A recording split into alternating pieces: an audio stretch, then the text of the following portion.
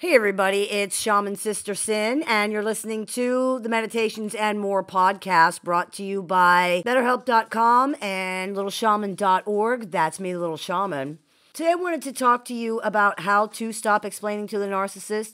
If you've heard the episode of the show entitled Stop Explaining to the Narcissist, you know that trying to explain yourself to a narcissist is pointless. In many situations, it is the exact wrong thing to do, as it offers opportunities for gaslighting, blame shifting, motive assignment, narrative twisting, and hands the narcissist ammunition to use against you, either in this conflict or during a later one.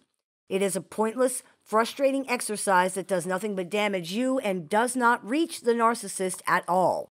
Why do we keep trying to explain? As we explored in the other video, as rational adult people, when there's a misunderstanding or a contradiction, when we believe that someone has gotten us, our intentions, or our motives wrong, we want to correct this misconception. We want the people around us to see us as we see ourselves.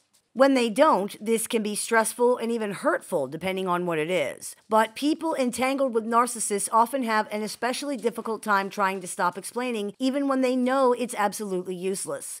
This unconscious desire to correct or control the opinions others have of us is often rooted in a need for validation that stems from old wounds. If someone does not agree with me that I am good, lovable, worthy, okay, etc., then I cannot believe that I am good, lovable, worthy, okay, etc.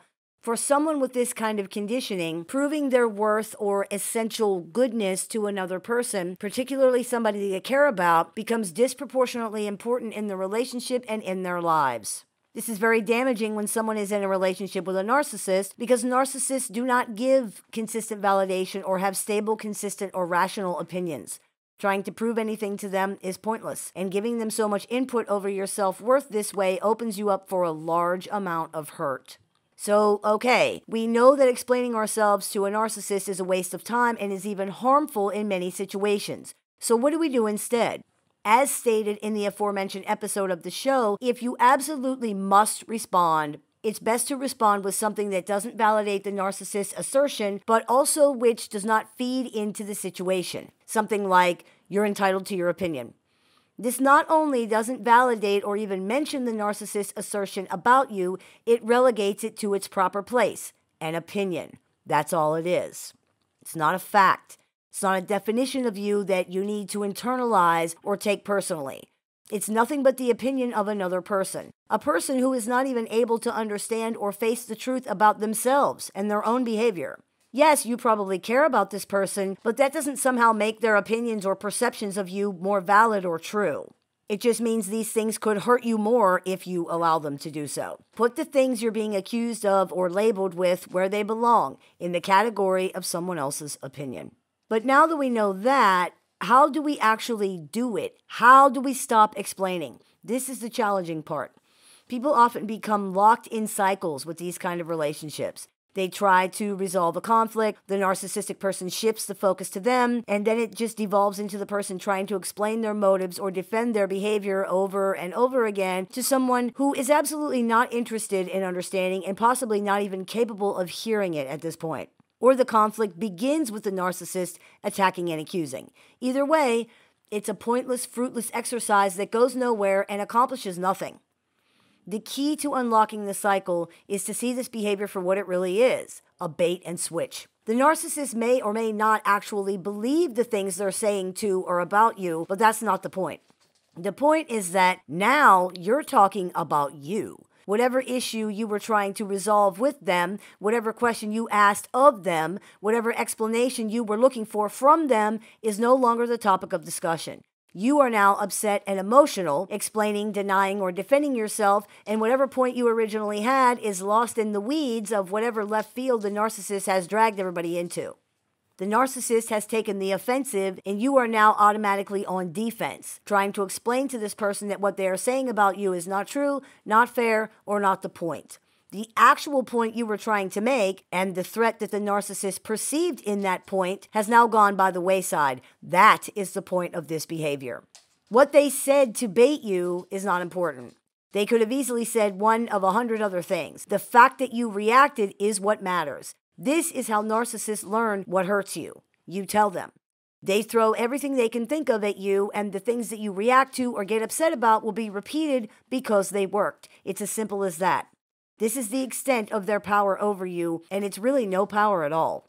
You can choose at any time to stop taking the bait. It isn't easy, but with practice and a clearer perspective, it is entirely possible. Seeing the narcissist behavior for what it really is, and attempt to shift what they perceive to be threatening focus onto somebody else and nothing more, is part of having that clearer perspective. Another part is exploring your own behavior. What are you really trying to do? Why are you putting so much time and energy into this? What is this really about? In these questions lie the answers that will help you to understand your own motivations so you can break this cycle instead of simply reacting to it or trying to ignore it. For example, if you find that you're trying to prove to the narcissist that you are a good and worthy person, some questions you could use to explore this are, why is this so important to me? Why am I so willing to invest so much into proving this? What am I hoping to get or to achieve by doing this?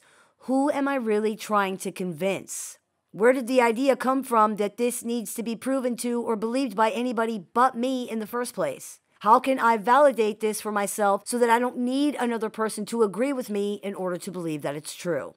In this way, you can explore what the true motivations are behind your behavior and what you're really trying to accomplish with it. This will help you to come up with healthier ways to meet whatever needs or address whatever wounds are connected to the behavior.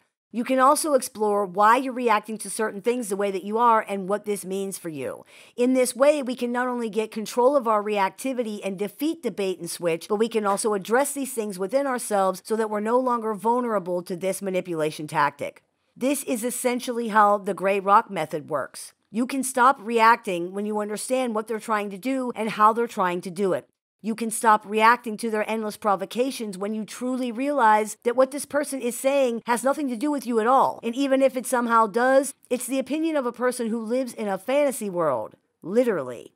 The truth is, the opinions other people have of you, even people you love, don't really matter when you know who and what you truly are. They don't define you when you can define and validate yourself. Understanding that is how you stop explaining to the narcissist. I hope this clears a few things up for you. As always, I look forward to your comments, questions, and suggestions, so please keep those coming. I take appointments online, over the phone, via text, via messenger, via email, and through Skype for international clients. So if you're interested in speaking with me one-on-one, you can visit littleshaman.org to do that. I offer seminars, workshops, clinics, and more throughout the year, and some are monthly. So if you're interested in seeing what we're running right now, you can visit littleshaman.org to do that as well. You've been listening to the Meditations and More podcast brought to you by betterhelp.com and littleshaman.org. That's me, the Little Shaman. May the Great Spirit bless you and have a wonderful day.